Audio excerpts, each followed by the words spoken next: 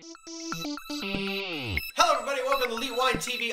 Hello everybody, welcome to Elite Wine TV.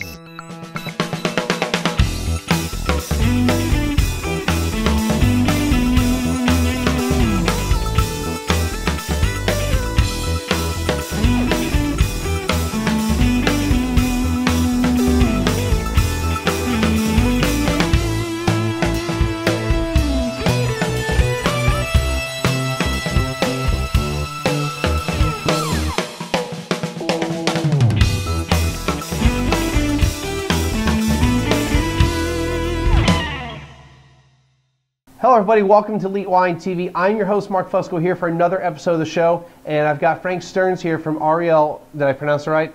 Aurielle Vineyards? Okay. Aurielle Vineyards out in California in St. Helena? Uh-huh. Okay.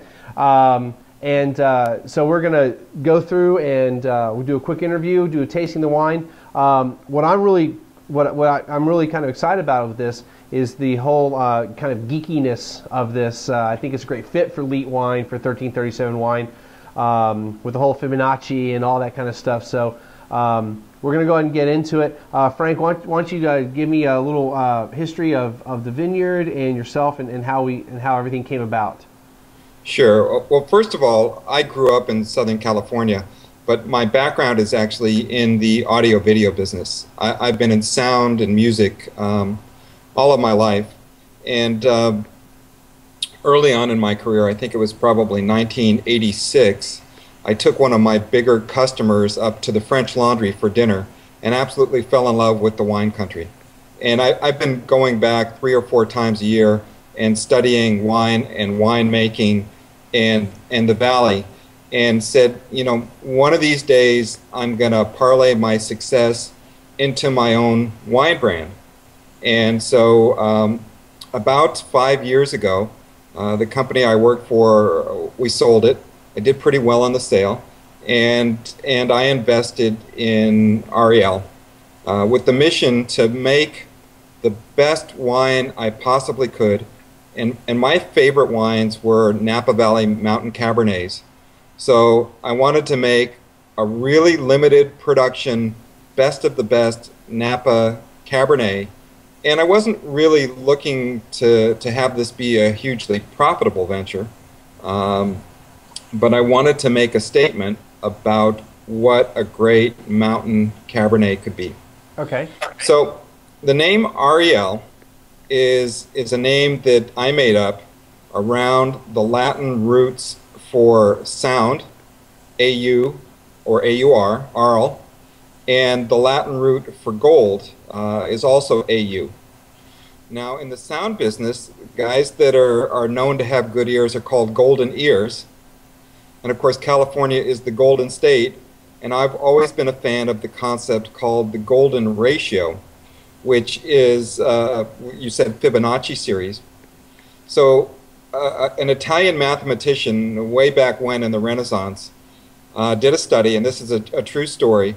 What would happen if you just let rabbits breed on their own? And what he came up with is you have 1, then you have 2, then you have 3, then you have 2 plus 3, you have 5, and pretty soon you have this sequence. Well, it turns out this sequence is kind of a magic sequence in nature. It describes what's known as the rule of thirds.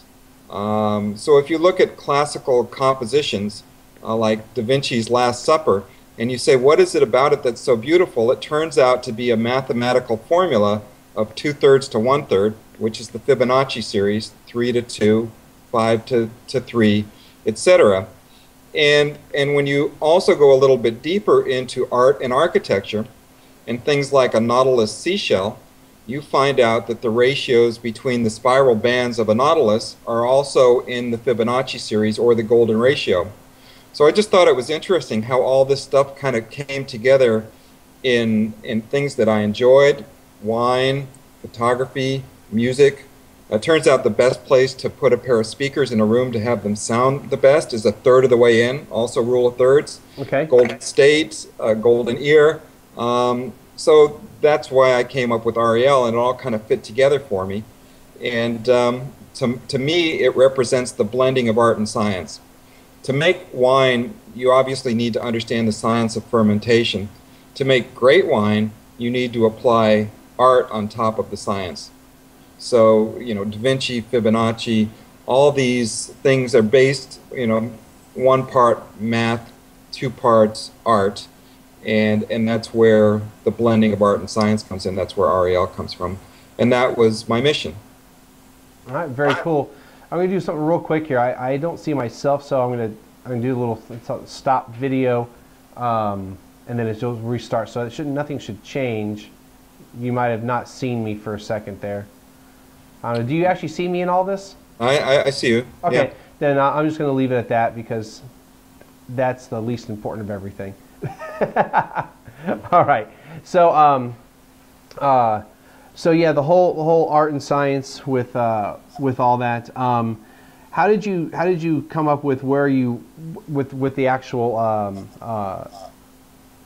sourcing of the grapes? Because I see you're using Howell Mountain and Mount Veeder. Well, you know, I've known from going and tasting in Napa 3 or 4 times a year for 25 years what I liked, and I was very clear after. I learned Napa so well that I could consistently tell what I liked, what I didn't like, and where it was from, and I found out that I really liked mountain Cabernets. Okay. I also found out that I liked a certain depth, a certain top note, you know, and it's from years of tasting and experience and just going around talking to people. So when I decided to do this project, I knew what I wanted to create. I didn't quite know how I was going to create it. So I started to talk to people whose wines I liked, people whose styles embodied the style I wanted to pursue. And I heard some things come up consistently. I knew Howell Mountain because my own collection was full of Howell Mountain. I knew Mount Veeder as well.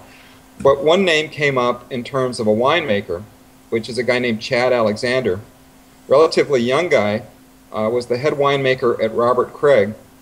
And I found Chad through another winemaker that was using Chad as a consulting winemaker, another wine brand. And I liked the stuff that Chad had done, and I called him and I said, listen, this is my vision, this is my project, are you interested in working with me? And he said, tell me more about it. And I told him my story. I said, I want to make the best of the best. You know, I'm not looking to make a ton of wine, I'm not looking to make a fortune, I just want to make a statement and make something that I'm really proud of. And how would you go about it, Chad? And Chad in turn introduced me to growers on Howell Mountain and growers on Mount Veeder, and together we walked the vineyards. I'd studied winemaking at Davis, so I knew a little bit, and I knew enough to know that Chad and I were on the same page. And so what we did is put together contracts with very small growers that were geeky about wine growing, and shared my vision and understood my mission. And we put together contracts that were slightly different than what you'd normally have. Well, what we said is, we want to make the best possible wine we can, and this is the kind of wine we want to make. So we want this part of your vineyard, this acre, and we want to control the yields. We want to farm it the way we want to farm it. We'll tell you when it's time to pick, and then we'll pay you top dollar for what comes off of it. And the yields are going to be small, typically under 2 tons an acre. Okay. So very small yields, and vines that definitely had to struggle, because what we wanted was that mountain intense Napa Cab. So on top of that, Chad and I discussed a number of winemaking programs, and together Chad and I blind tasted and tasted a number of well-known brands that I knew I liked, things that he'd made, things that he'd liked. And we spent a lot of time together tasting, making notes, saying things like, you know, really like the cassis in this one, not so crazy about the finish, really like the caramel top note on this one. And by the time we'd gotten through that, we had a number of prototype wines that we respected. We had identified a target style of wine we wanted to make, and then we started talking to coopers. For example, I really wanted a wine that had a very long finish with lots of layers. Some tobacco, some cedar, some stone fruit, but a kind of caramel butterscotch note on the finish. And what I found out is there's a particular forest in France and a particular barrel that's made from that forest in France that will impart that caramel butterscotch taste.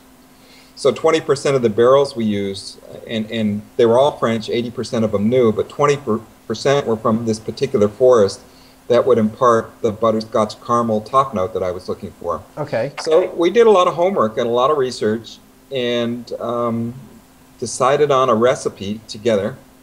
Now, I'm not a winemaker by training, but I'm a wine drinker, and I'm pretty good at directing, whether it be a speaker engineer or a winemaker, into what it is that I want. So, then we went out. We got really lucky in '07 in that, we didn't get really lucky, but '07 was just a wonderful year to make wine. So on top of the fact that we knew what we wanted and we knew how to get there, we had nature cooperate. That's good. Nice. So it was great. Talk about a little bit with Howell Mountain and Mount Veeder about the elevation. What does that give you versus being down in the valley? Well, it's similar on Howell Mountain and Mount Veeder in that in both cases the vineyard sites are up relatively high, about 2,200 feet. And what that does is it's cooler up there. Right. But also above the fog line. So in the valley, you get fog that tends to cool down the grapes, and then you get sun. But if you get a heat spike, you get a buildup of sugar and a decrease in acid, and the fog kind of balances out. Up on the mountains, you get less fog, but you get less heat. So you get a longer, more cool growing season, a little bit more like Bordeaux. And you tend to get more acid, but the longer growing season makes up by letting the sugars develop more slowly. So, what you get is kind of the best of both worlds. You get good sugars from a long growing season with lots of sunlight, but you don't lose the acid that the heat would cause on the valley floor. So on top of that, the soils on both Mount Veeder and Howell Mountain are volcanic. The grapes struggle, so you get much less yield on the mountains than you do on the valley floor. So typically you get maybe 2 tons an acre, maybe less, up in the mountains, where you'd get 3 or 4 in the valley floor. What that means is the grapevines, as they struggle, have to put their energy into less grapes. So having less grapes to support means more intensity of flavors in the ones that develop.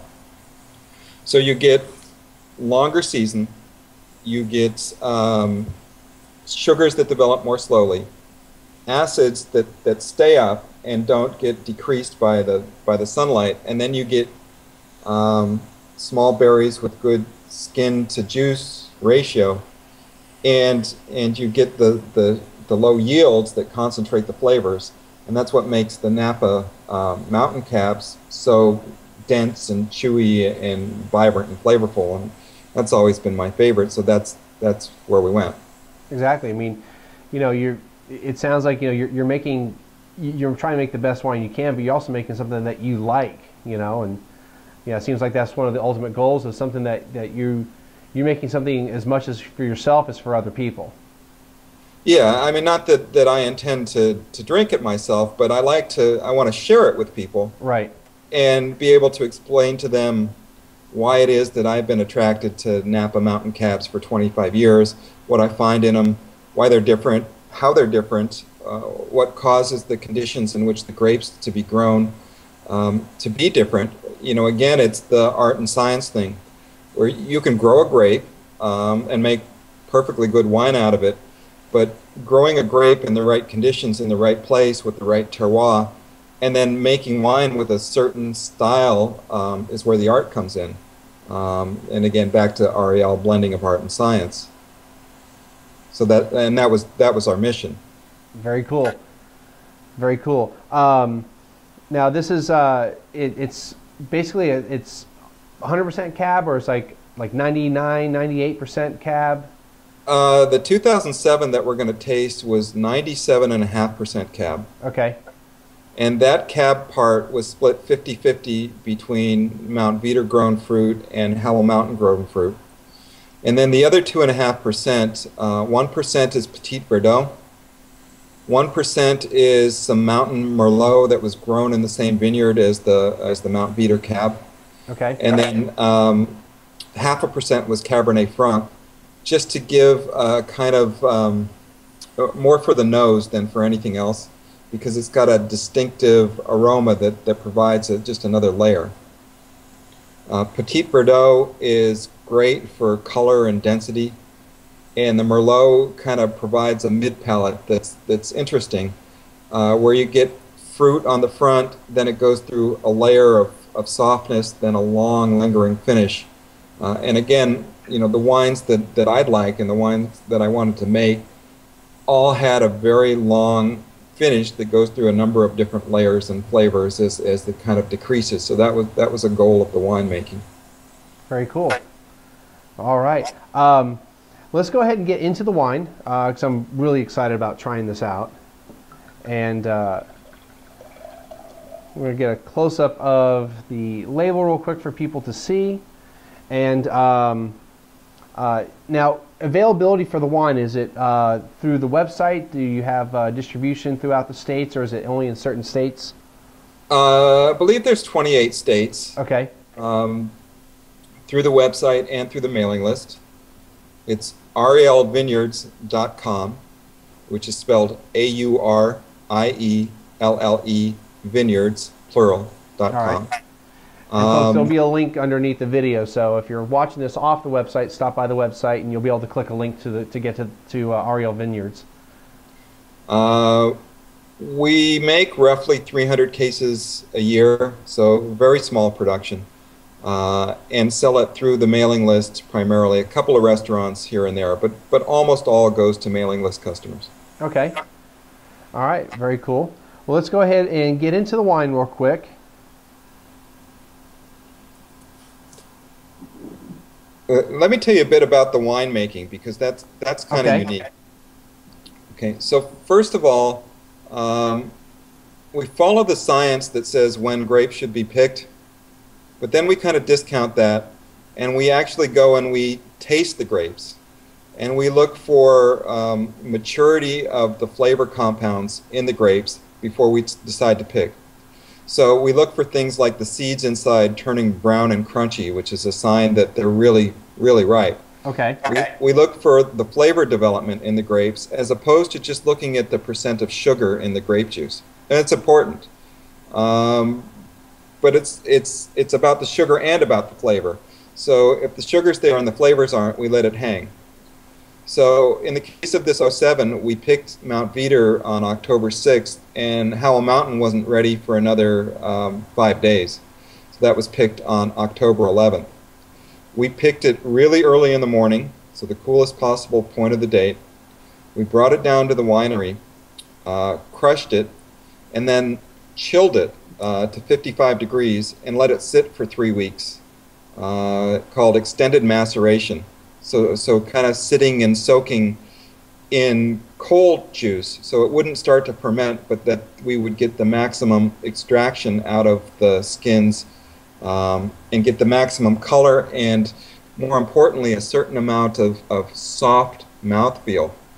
That makes the wine not only extracted and flavorful, but also makes it approachable, so that it's soft and silky in the way that it feels in your mouth, even though it's big.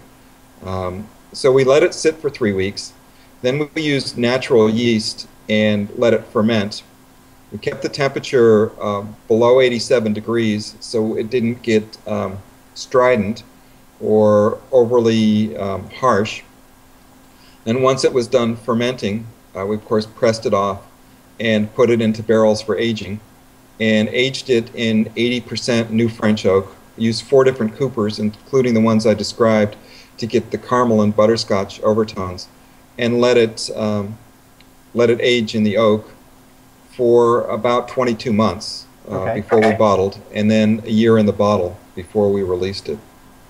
So back to the wine.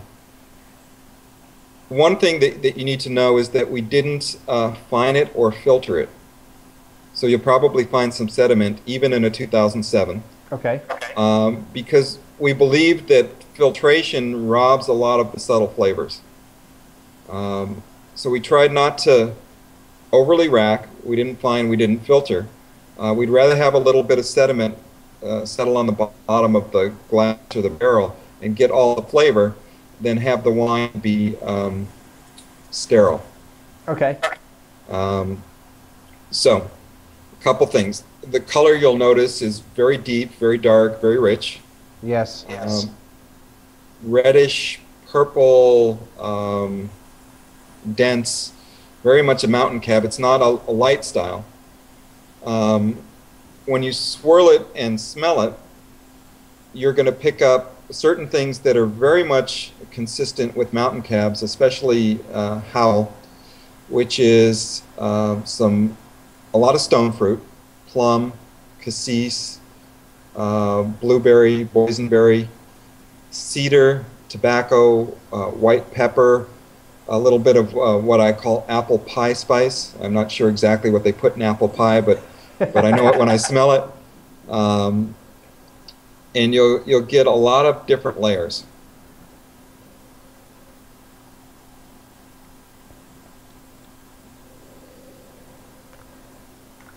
You know, that white pepper really kind of jumps out at me.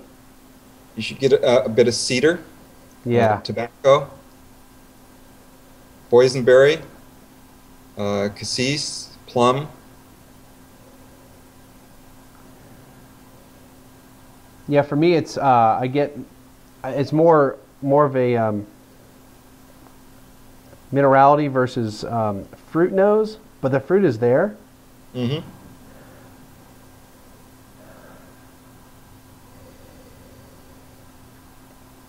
And I think I'm getting a little bit of that like caramel butterscotch too. Yeah, you should get the caramel butterscotch. Took a big whiff and I got that.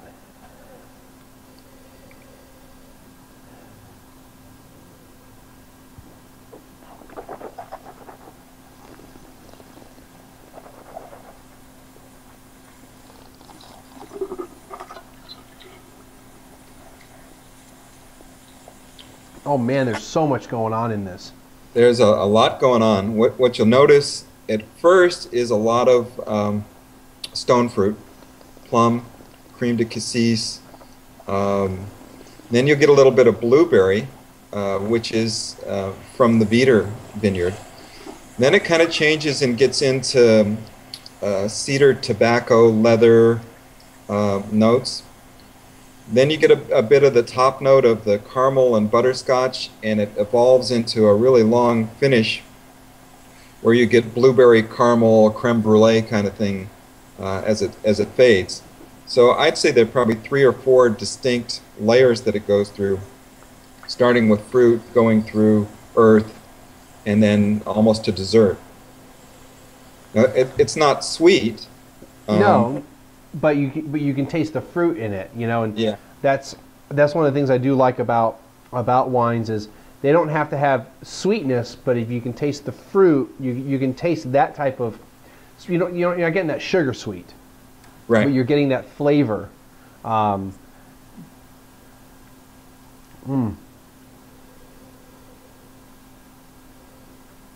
even now the nose is definitely evolving. I'm getting more fruit versus the minerality with the spices. And I'm getting kind of that pie aspect. Yeah. One of the things I really liked about the 07 was in kind of the middle of the tasting, you get a quick shot of blueberry. And it's backed up with really nice acid. 07 was just a fantastic year where things ripened nice and slowly. So you've got all these fruits and you didn't lose the acid, so it was well framed with some tartness. So while the first tastes are stone fruits, plums and cassis, all of a sudden you get this burst of blueberry, which is just really cool, and then that fades to leather and tobacco and then caramel.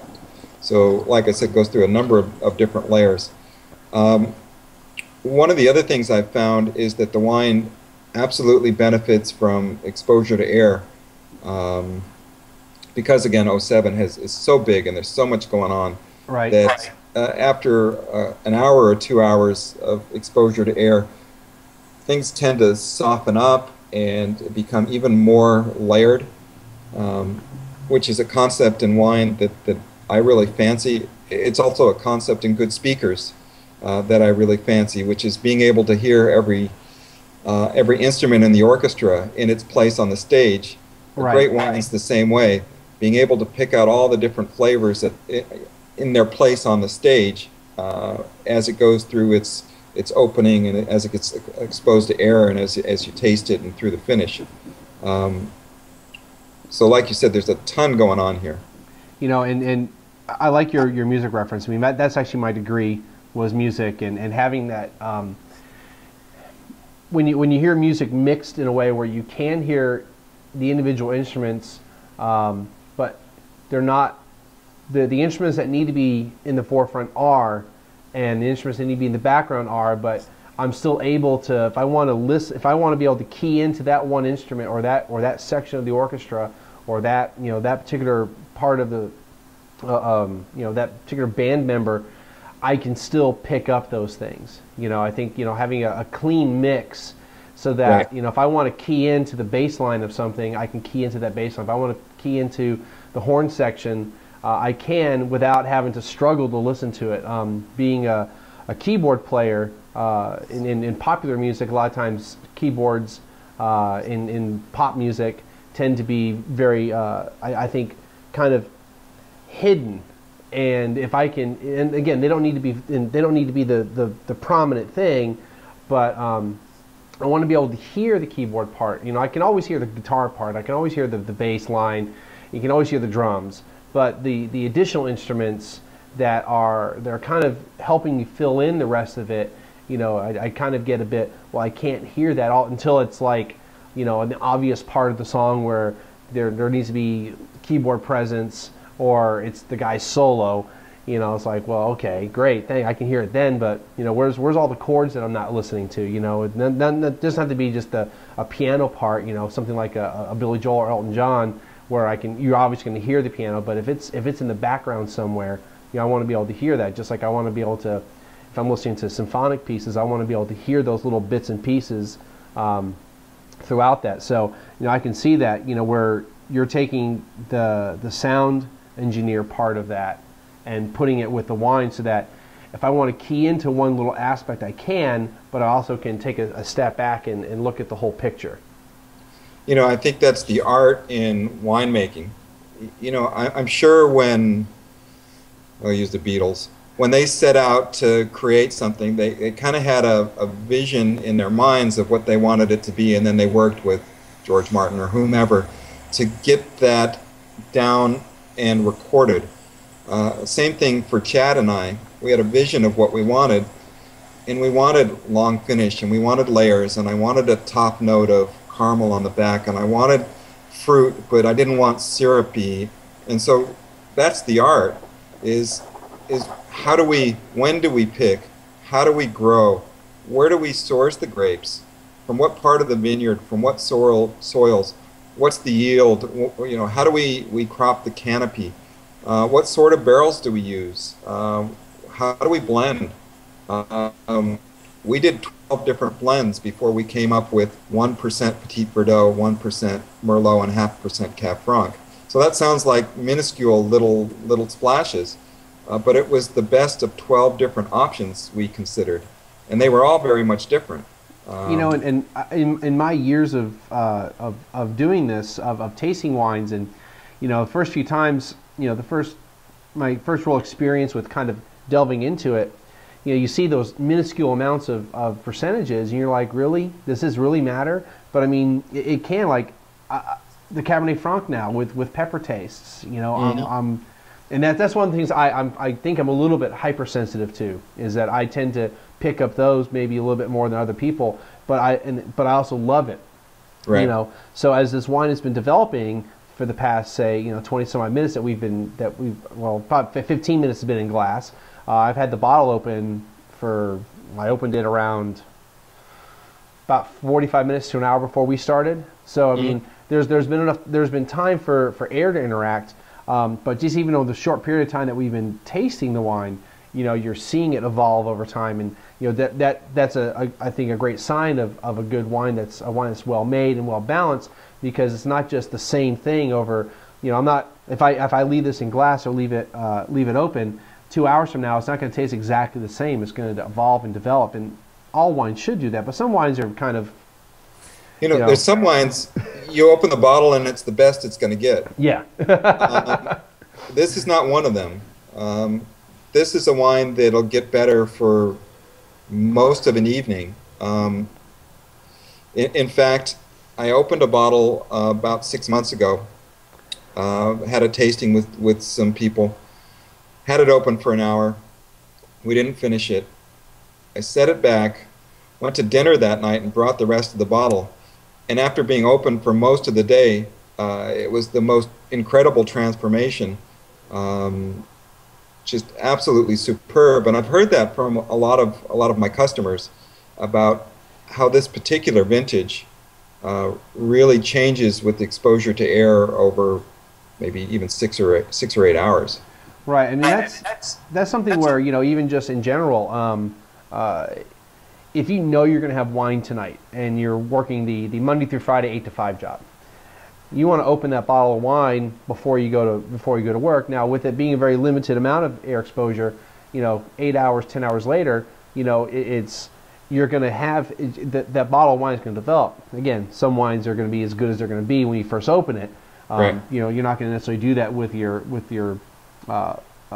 more inexpensive wines, but having that benefit of leaving it open for a while and coming back to it is one of those, again, I think, a wonderful thing about wine. And I think the more that's going on, the more art that was put in the development of the wine, the more it benefits from that sort of thing. Like you said when you first tasted, wow, there's a lot of stuff going on here.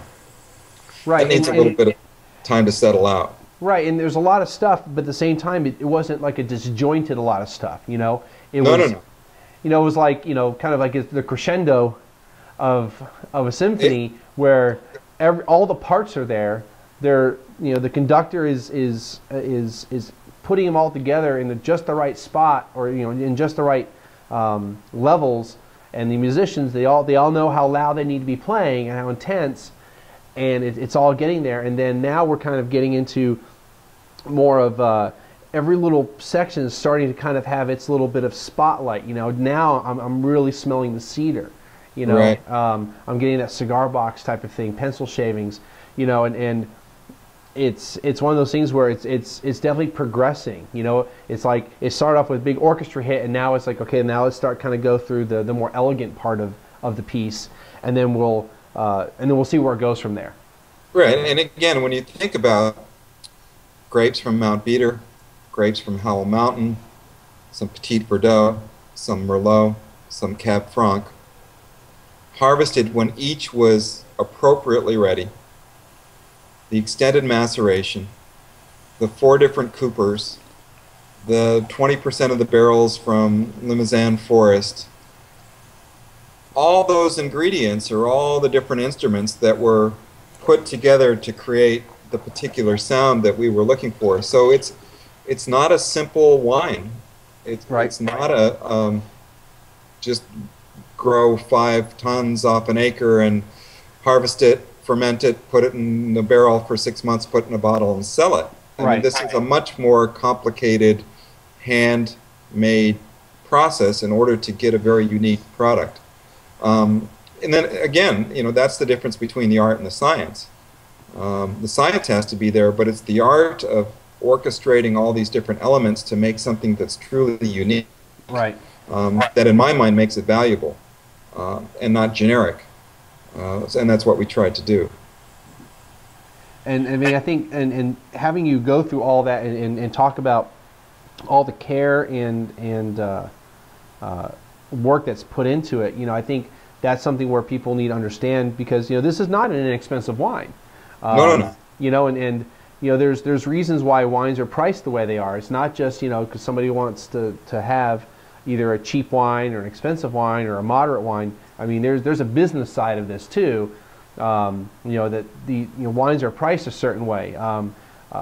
When I went to your website, these are retailing for $90. This is not an inexpensive wine. It's a great wine. I think it's a great value too. I mean, for $90, it's definitely a wine that I wouldn't have a problem paying $90 for. Well, interesting, because it's a relatively unknown brand, but we've done a number of blind tastings against some very, very famous brands, and outscored them virtually every time. And I've been involved in 6 or 7 of these blind tastings, and people are really surprised when we take the brown bags off and they go, "Wow!" Right. And again, like I said, it's a small brand. It's a somewhat a relatively unknown brand. If I saw this on the shelf, I'd kind of go, okay, $90. I would be a little hesitant to take the risk on it. Right. I would maybe go look at something else that even if I'm looking at the Howell Mountain and Mount Veeder appellation, well, I know this one a little bit better than this one, so I'll spend the even $70 or $100 on that, where I may not spend the $90. So I mean, this is definitely another outlet for people to see that it's not just it's something that if you got the $90 to drop on it, I would definitely recommend it. And you're not going to be disappointed with it. You're not going to sit there and go, man, this wine is not that good. No, it's really good. And like we've been talking, I think it's also a wine that benefits from decanting. You open that bottle, decant it, let it sit out for a couple hours. You're going to have some dinner tonight. Get it decanted as soon as you walk in the door, or maybe it's the weekend, that type of thing. But it's definitely a wine that's going to benefit from some time, because even like I said, the short period of time that we've been drinking it, it's already going through lots of phases.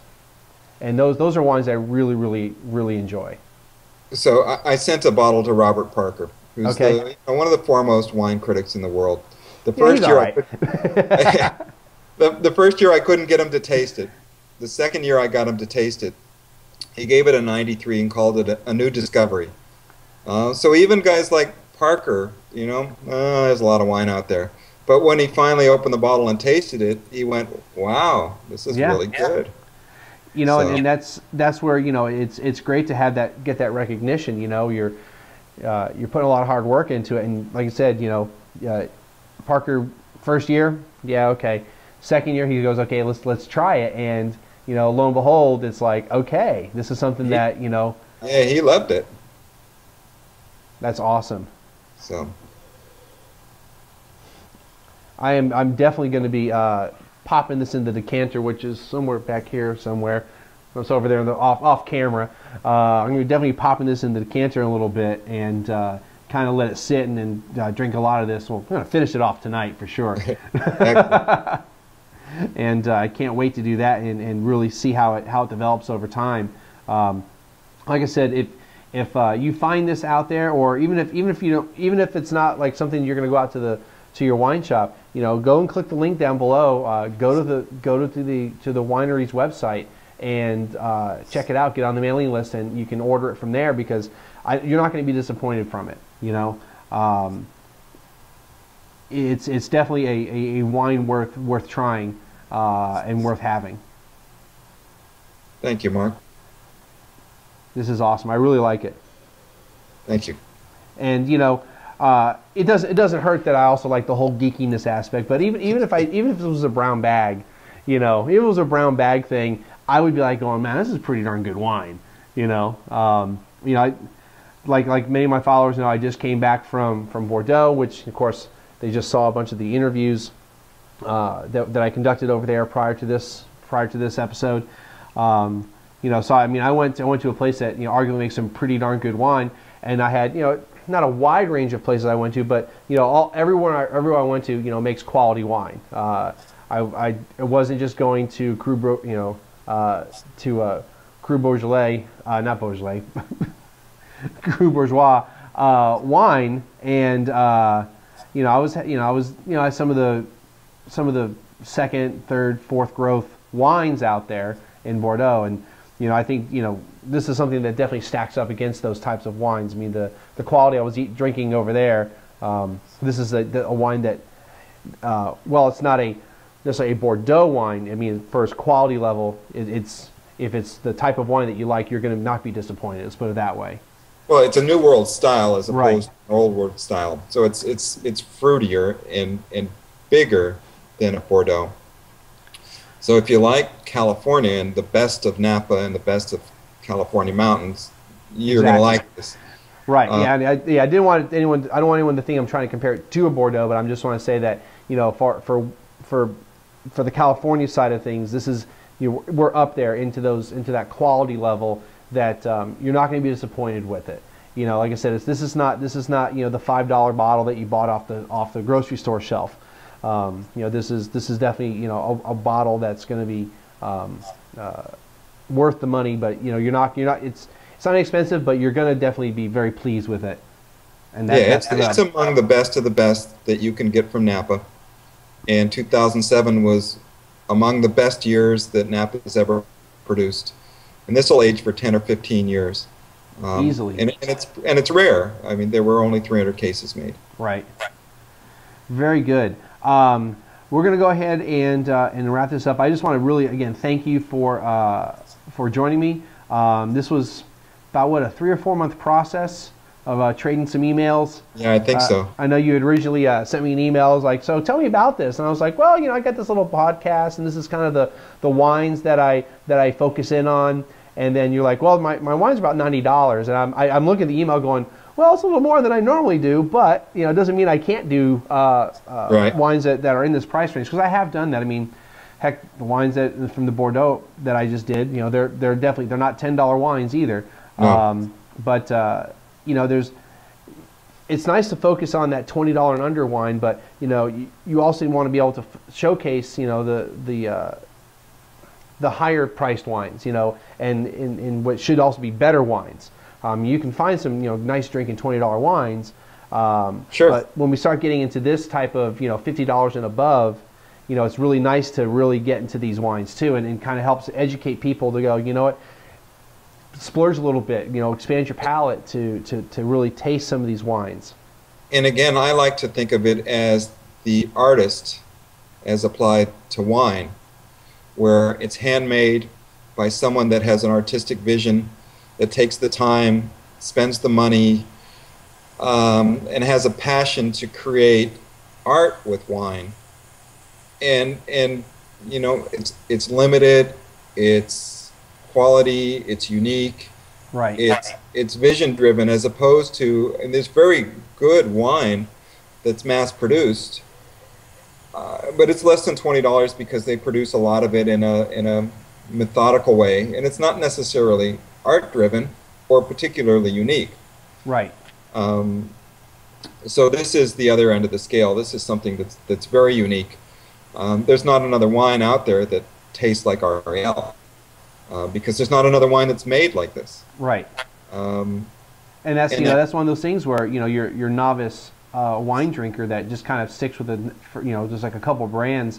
I think once they start getting out of that comfort zone, they start seeing that, you know, I've been doing that. You know, I see, you know, tasting wines from all over the world and not really sticking with any one particular wine. You know, I see those things. I see those differences, is that, you know, some wines might taste kind of similar because, you know, because of how they're made or their price points, but then you also get to those wines that really kind of have that unique taste to them. And in my mind, those are the wines worth finding, because those are the ones that are different. Right. Different's good. Different is good. Different is good. Especially good and different. Right. Is the best. Exactly. All right, well, Frank, we're going to go and wrap this up. I just want to, again, thank everybody for stopping in and joining. Of course, thanking Frank for reaching out to me and sending me the bottle, and then finally being able to sit down and do this. As always, stop by the website, check everything out on there. Every episode, as long as they have a link to a website, there's always links on the website to find out more about not just this wine, but any other wine out there. And check out, the sommelier school. We'll be getting that going a little bit more soon. Another month or so, I'm going to start getting ready for the next level with the sommelier tests, and have big plans for more things on the website. We just got to implement them. But again, I want to thank everyone for stopping in, and we'll see you again next time. Thanks, Mark. Thank you.